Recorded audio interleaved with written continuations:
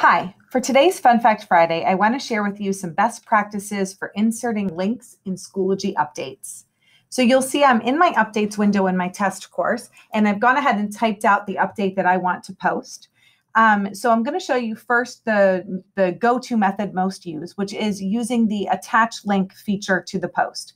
So I'm going to click right here. I see that hyperlink, and a little window opens up for me where I'm going to embed my link. So I've got the window open that I want to link to right here. I made just a little Google Doc. Just keep in mind that you can link to anything that has a URL. It doesn't have to be a Google Doc, but that is a great place to start. So I've just highlighted my URL. I'm going to use my keyboard commands of Control-C or Apple C if I'm on a Mac, or I can use the right click. So I've got my URL copied. I'm going to go back here and I just paste my URL there where it says the link or the thing I'm embedding. And then I'm going to give it a title, which is, we're just going to call this Fabulous Friday. Okay. And I'm going to hit attach. So that's going to show up underneath my post.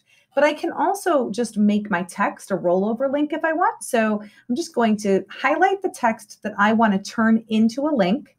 And then I'm going to press this insert content. So again, whatever I have highlighted is going to become a hyperlink.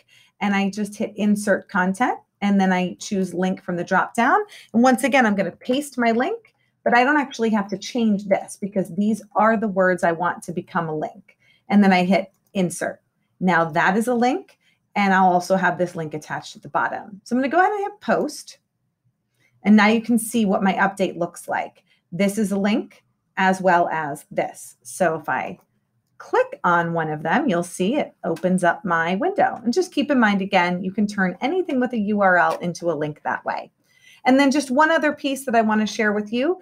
If you have an update that you need to post to multiple sections, it's best if you start at your home. So if you actually start where our school icon is, and then you click update, you can actually add all the courses that you want to receive the update down here.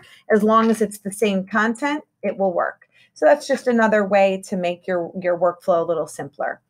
Anyway, I hope that this information helps. As always, if you have a request for a short video, please send it my way, and I'm happy to make one and post it for all of us to use. Have a wonderful weekend, everyone. Bye.